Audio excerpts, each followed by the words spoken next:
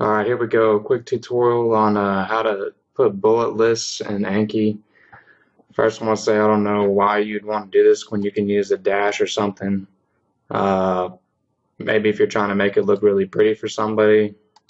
I don't know. It's really just not worth the time to put it in there, but I'm going to show you how to do it anyway. So here we go. We can go ahead and put in when you're adding the front of the card, hit this little down arrow here and select Edit HTML. And you can choose an ordered list or an unordered list, and the difference is the start and end tag that you will use for the HTML. So basically it would go for an ordered list, you'd put in OL, and then you'd start your list. I think it's a LI. Let me look here, I got the HTML. By the way, this is a great website for learning HTML, w3schools.com. Here we go, LI, and then, I don't know, beat, and, whoop. You want to have the start and end tags for everything just to follow the standard setup by W3.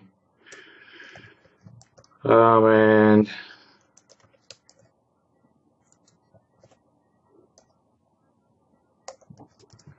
so basically we have a start tag. Here, let me finish typing in and I'll talk about it.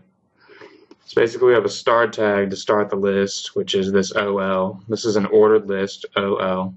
For unordered list, you would type in UL for unordered list. And then we have the list, the parts of the list here, beat and end, and we're having start and end tags for each of these. If you didn't have, you can probably get away with not doing the start tags, but let's go ahead and just do it with the proper format for HTML. And then an end tag for the list, so the end of the list here. Close this and I'll show you what it looks like in the when you're studying it. It's going to look weird because okay, so here you go. So now it's so far away. So then again, you're going to have to go over to your, you have to edit the card. Basically all your cards, you're going to have to, instead of having the text align center here, you're going to have the text align left. And then now that we look at it, and it'll appear correctly. Again, like I said, I mean, you can just type in 1, 2, and it's much faster than doing this. I don't really suggest doing it at all. But you can, if you wanted to get even fancier, you could have different inputs. So in another one of my tutorials on making multi-sided conditional cards, you could do it like that and then have the different side or the different inputs be different parts of a list.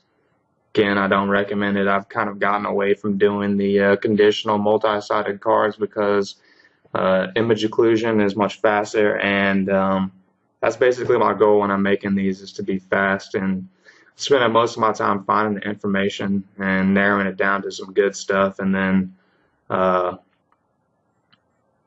as little time as possible making cards.